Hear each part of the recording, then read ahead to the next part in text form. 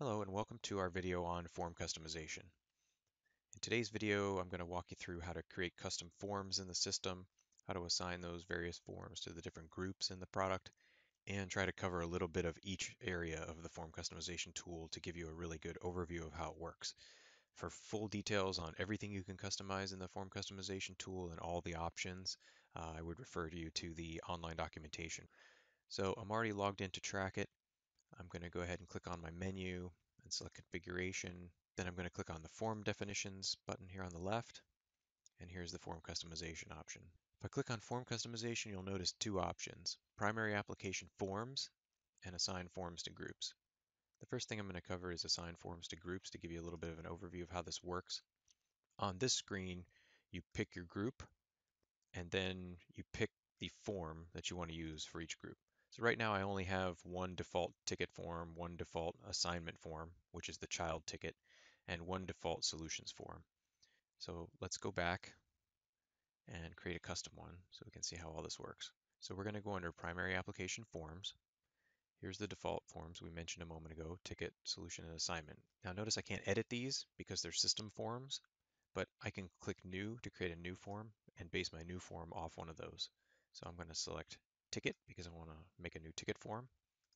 I'm going to select the ticket form to copy, and I'm going to give it a new name.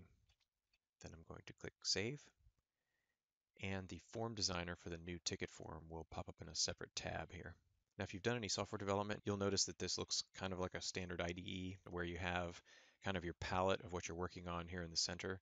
And then in this column here, you have all of the different fields and tools and properties that you can use on your palette. This looks exactly like the default ticket form, yet it's not a live ticket form. It's in design mode. So I can click on a field here and resize it, or I can move it if I don't like where it's located. If I want to remove it completely, let's say I don't want my users to know who opened a ticket, I can click on this and I can click the little X button here and it'll delete the selected object. It's going to give me a confirmation, and there it's gone. Notice I can also select things like these group boxes. I could remove that if I want. Again, a confirmation. If I want to make a group box bigger, simply drag it. If I want to make my additional information field bigger, simply drag it. If I don't like having this background here, I can click on that and remove it. So I can move all these fields around, delete them. I can add new fields by clicking a field on the right. I just single click the field, and then I move over here to the left and click where I want to drop it, and it's done. Now, if I want to resize it, I can just click and drag. If I want to resize the part where the data actually goes, I can click that little selector and resize it. Let's say I want to change the name of a field.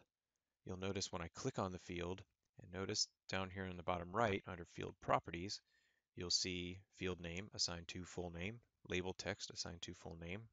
It has a font style and some other information. So here's where I can actually change the properties of the field I have selected. So if I want to click in here and say just full name, I can just remove this part, and when I exit that field, you'll notice it changes on the screen. Now that gives me more room if I want to actually resize this part and make it a little bigger. I can also change the font style by clicking over here and selecting bold. As soon as I exit the field, notice it makes the change. I can click out of there or I can tab out. Change the color scheme, I can click on dark, make it light, and now I have a light colored font. If I do this, I'm going to have to place it on a dark background so that I can actually see the value that I've just changed it to. Now, if I'm sick of this field altogether, again, I can click the X button here. Answer OK to my confirmation. Notice there's a trash can button here. Don't get confused with this. This is actually the toolbar of your ticket, and we'll talk about that in just a moment. So let's look at some of the other options you have here. You can change the tooltip that pops up when you hover over with your mouse. So notice you can also change the X, Y position and the height and width of the field. That helps you get a nice alignment to your fields on the page. That's actually a nice transition into covering the rest of these toolbar buttons here at the top. So we looked at delete already. You can also change the size height here, and you can multi-select by using control, and then you can use this to make all those fields the same size in height. You can use the button next to it to make all those fields the same size in width. You can use this button to align the bottom edges of fields, which I wouldn't want to do right now because I've selected a vertical column. I would do that if I'm doing two fields like this that are side by side. I could say align the bottom edges, and you'll notice that slight movement there to align those. If I want to do align the top edges, I could click that button, and that will make the top edges of the selected fields align. There's also right align, left align, and then there's also the tab order. So the tab order is where I can adjust what order these fields are tabbed through using the tab key. So if you want to change one of these fields and move it around, you just use the little up down arrows here on the right to change the order of those tabs. And then when you save this, when you're actually using the ticket, you'll notice that using the tab key will go through the fields in the order that you've selected. So I'm going to click cancel for now. We've already looked at fields and resizing them and moving them around and changing the caption. You can also make them read-only. So I could make this field read-only. I tab out of that. Notice it changes it to read-only. So important thing to remember there, when you change a property, you want to exit out of that change by clicking the tab key or the enter key to get out of it. So if I go back here and I say false is not read-only, and I hit enter, it goes back to not read-only. So I can hit enter or hit tab to tab out of that to confirm that value. You can also make something required. So this field is required. Notice the asterisk next to it. There are some exceptions, however. The category field here is always required. The priority field, if I want to make that required, I can click on that, and I can click on the required option here, select true, and now that field is required. Notice the asterisk that appeared there next to the name. I can also filter dropdowns. So here it says filter. I can click on this link, and it will allow me to filter out what values show up. So if I only want certain priorities to show up in this list, I can come here and I can click on this and I can say priority name equals high, for example. I could type that in. So now I'm only going to see records where the priority name is high. That allows me to filter out values that I don't want users to see for whatever reason. That might be for particular departments or particular locations or basically your different groups that you have. Now let's take a look at these buttons up here at the top. Each one of these buttons has similar settings down here on the bottom right. I can also come over to buttons here on the right side, and I can add additional buttons. So this is a customized button. I can click on this. I can say I want to put it here in my toolbar, and when I click on that, I get some options. So I can change the tooltip of that button. I can change the name of the button, call it whatever I want. I can change whether it's visible or invisible, its position, and then I can add a link here that I want to open, or I can add a form that I want to open. So if I hit open form and I click on this drop down below there, then I can select which form I want to open. So I can have it open a category form or a requester form. If I want to just open a URL, then I just click on this drop down here, say open link, and then I can just put in the custom URL that I want to be open when I click on this button. And I can even customize the graphics file that shows up here as well by clicking this little button here on the right and picking a different icon. You'll notice there's also a Save as Template button.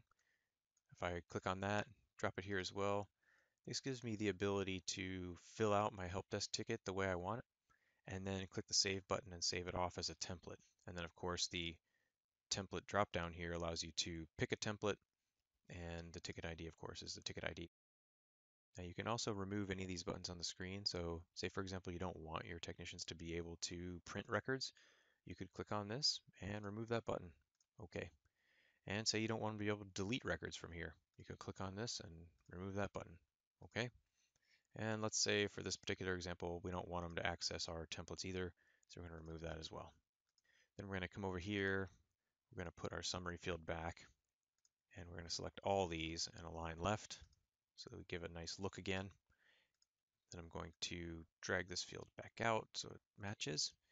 And I'm going to change that from summary to short description because there are some people that call it that. So that's my change. I'm going to shrink this back up, but I'm going to make it even smaller than normal. I'm going to shrink this one back up as well.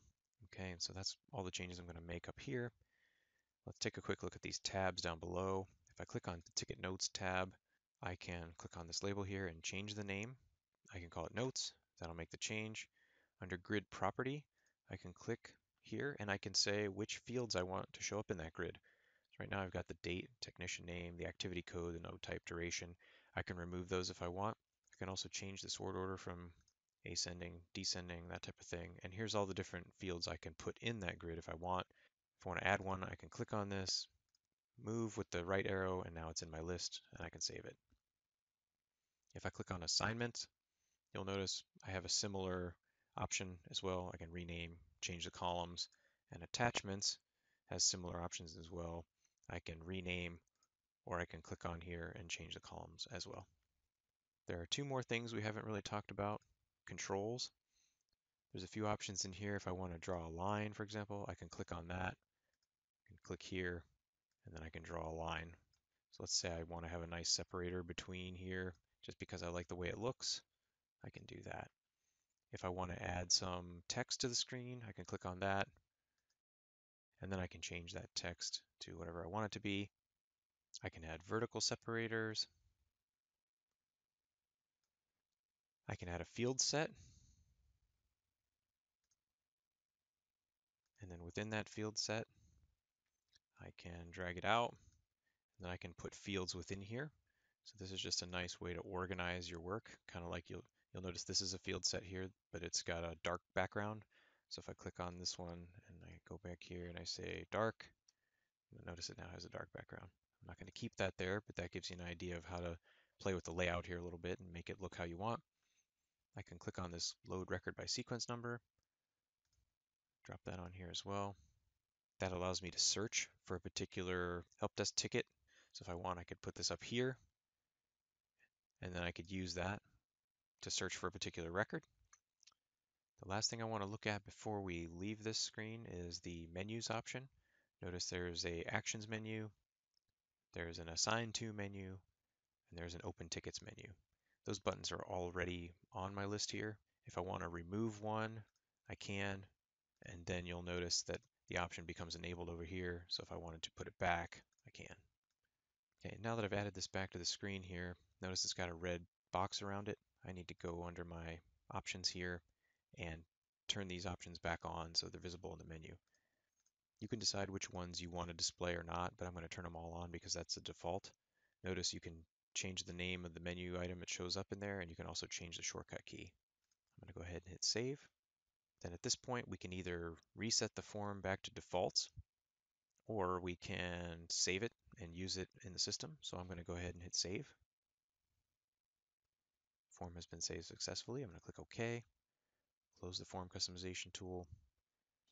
Now I'm going to go back, click on form customization again, click on assign forms to groups, pick the system administration group, and under ticket, I'm going to select new ticket form, then hit save. Then I'm going to log out and log back in so I can check out my new ticket. Log back in, making sure I pick the system admin group. Now I'm going to click add new ticket. And now I see I have my new ticket form and I have all my changes. Notice my new buttons are there. My sequence number field is there. This field's a little shorter. Notice I have the last modified field in this view now. There's a separator here on the bottom and here on the side as well, an extra separator here. So notice all my changes that I made are now on my ticket form. If your browser is blocking pop-ups, you'll have to make an exception for the Trackit website so that the form customization editor can pop up in a separate tab. The last important thing to note is that you can have a different ticket form for each and every group you have in your system. So if you have a help desk group, an administrator group, a facilities group, an HR group, however many groups you have in the system using the product, you can have a different ticket form, a different assignment form, and a different solution form for each and every group. So that concludes our overview of using the form customization tool. For more videos in this training series, you can visit our documentation site at docs.bmc.com. If you forget where the documentation is, you can always click the help link in the upper right-hand corner inside Trackit. Some other useful resources are the Trackit community, where you can talk with other Trackit users and support representatives about how to get the most out of your product. You can reach that site at community.trackit.com. You can also reach our technical support directly by visiting support.trackit.com. And for general product information, you can always visit trackit.com. Thank you for watching, and I hope this video has been helpful to you.